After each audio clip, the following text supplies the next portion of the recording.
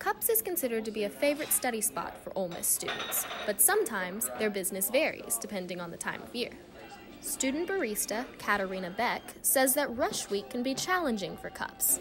She says that she likes to over-prepare for the influx of people that come into the cafe in the mornings during this busy week. We are definitely busier in the mornings, on the weekends for sure, right before bid day and everything. Have like a rush of people come in, and then we go back to our normal business. Once rounds begin for rush, Beck says that the cafe's business slows down. But midterms week is a different story.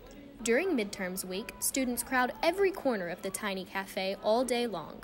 Oxford Cups owner Brian Spillman says that they accommodate for this expected influx by creating a comfortable environment for the students.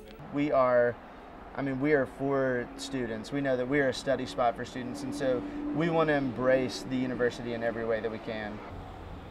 Businesses in Oxford, like Cups, have to adjust to the crazy busy schedules of Ole Miss students. But no matter what time of year it is, a coffee shop is a great place to study and get work done. Clair Kelly, NewsWatch Ole Miss.